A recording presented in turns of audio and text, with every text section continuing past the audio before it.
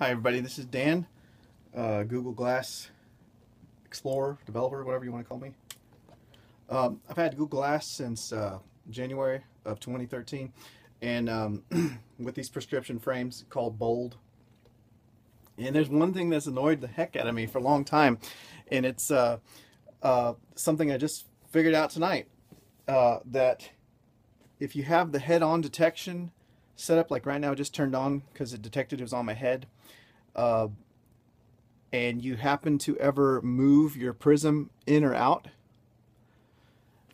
then you screw up your calibration, and it's not going to know it's on your head correctly, and it's going to annoy the heck out of you. So tonight when I was at a function and I wanted to be tapping on here and recording stuff, it would not work because it was calibrated for when the prism was closer to the face, and I had moved it back out away from the face while on the train to downtown Dallas.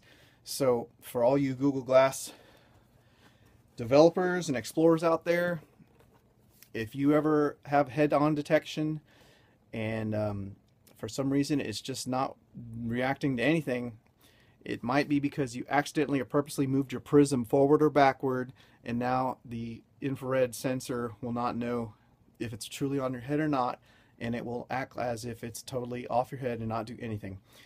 That is one of the hardest lessons I've taught myself, and it took me a couple days or weeks to figure this out. The Glass Guides helped me out tonight, but important safety tip. Thanks, Egon. Anyway, hope this was helpful for somebody out there.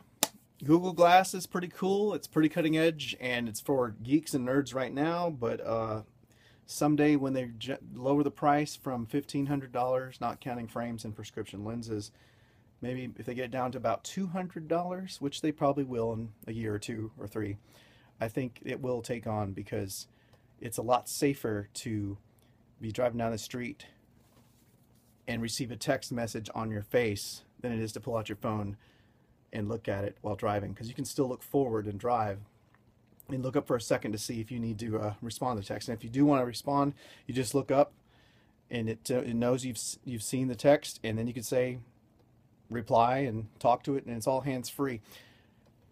So it probably is the future. Have a good day.